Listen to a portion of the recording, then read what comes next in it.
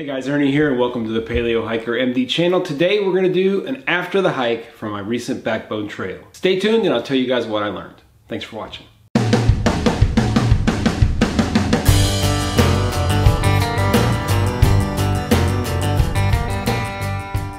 So it's cold, I'm in my shop, I got my gloves on because it is cold, but we're going to talk about my recent hike to the Backbone Trail. I'll leave a link down below to both the hike video as well as the gear video from that trip. As I've done for the last couple of overnight trips, I figured I would go ahead and do an after the hike video just to tell you guys what I thought about the gear that I used, how things went, what I learned, what I would do different, stuff like that. I think it's always helpful because I'm like everybody else, I'm always learning, and maybe you guys can learn from my experiences. The hike itself was just under 10 miles total, 9.65 miles total.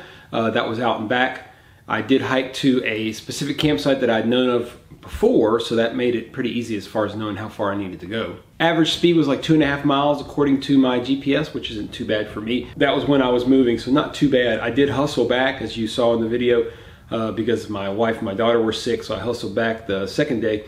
So that increased my miles per hour pretty quickly. So first we'll talk about the gear. The gear that I used, the backpack again, right back here, the 3F UL ultralight backpack worked extremely well. Very pleased with it. I'm ready to do a review on it, so I'll do that in the next couple of months. A lot of people have asked about it, but I definitely recommend the backpack for the price. I also, for the first time, used my new gravity water filter. I made it out of the basic Sawyer Squeeze along with a large bag and some tubing. I basically put some grommets in the bag and hung it, and it worked extremely well.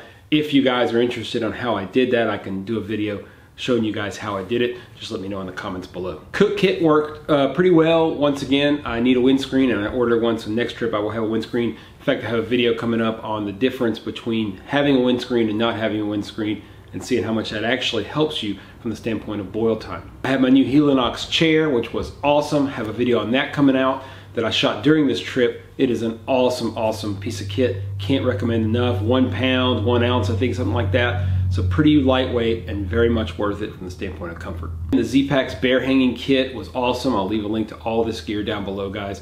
It is so easy to use and I highly recommend it. It weighs hardly anything. Lastly, I also got a new Sea to Summit trowel. It worked real well. It folds up more compact than my old regular orange Coughlin's trowel, and it really worked well. Really pleased with it. Basic, nothing to do a review about it for, I think, but it did work really well. From the standpoint of electronics, I learned a few things.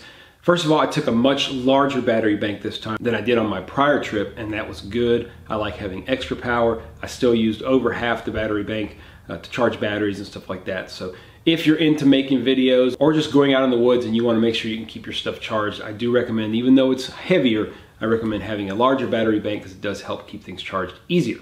I kept the battery charging all the time. As soon as I finished using a battery on my camera, I put it into my little bag, popped it into the charger. Luckily, I am able to use a USB charger for my particular camera. Some of the larger cameras, you can't do that, or it's harder to find, but definitely get that if you can. I just kept on charging all the time and I never had any issues with batteries for my camera. One thing you did notice and that I learned, my Rode shotgun microphone came with a dead cat, a little cover for it to help prevent wind noise. Never really thought about it much until I got back and I started looking at this footage. There was a lot of wind noise, so I will never go out again without the dead cat on my microphone.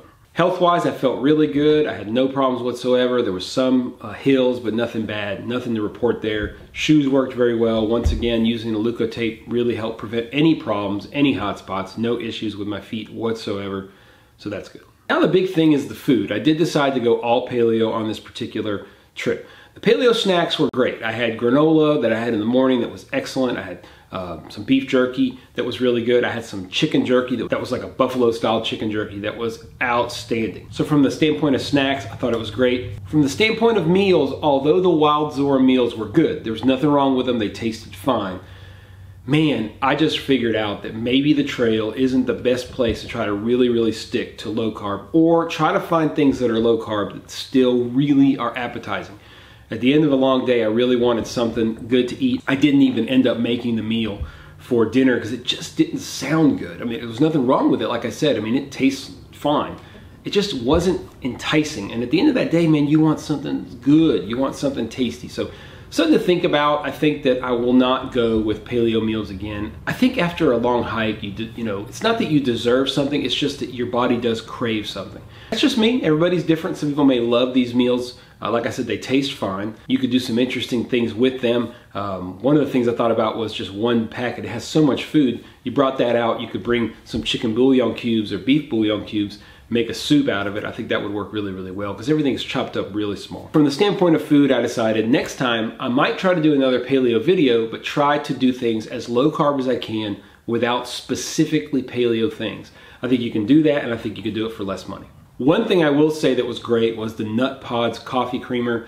I'll leave a link down below to the Amazon link for the Nut Pods. That's where I got it. It is awesome. It does taste as creamy and as normal to heavy cream as I have found in a no carb creamer. So that's it, guys. Just a quick video about what I learned on this particular trip. I had a great time. I wish I could have stayed out a little bit longer, but I rushed back like y'all saw in the video. Do you guys like these videos? Is there anything y'all would like different about these particular videos? More talking, less talking, more specifics. I did shoot several review videos during this trip, so those will be coming out. I just didn't include them in the main video because it's just easier to organize and allows me to put out more content. So if there's anything y'all want different for the next trip, let me know down below. Otherwise, if you like this video, make sure you give us a thumbs up down below. That is how these videos spread across YouTube and really helps us out. If you like the content and you want to see more of it, make sure you give us a subscription. If you really want to make sure you don't miss a video, hit that little ding dong bell and you'll be the first to know.